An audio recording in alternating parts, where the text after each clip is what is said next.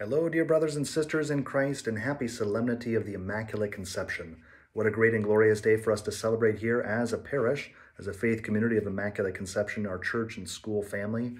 At the same time, with the universal church, we celebrate this wonderful day in which the Lord, in his mercy, preserved our Blessed Mother Mary from the stain of original sin from the moment of her conception. That's why we refer to it as her Immaculate Conception.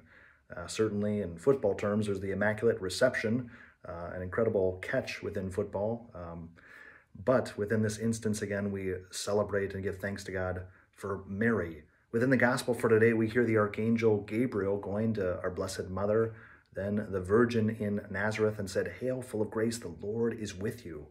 Such powerful words which caused Mary to reflect upon them within her heart, wondering at what kind of greeting this was.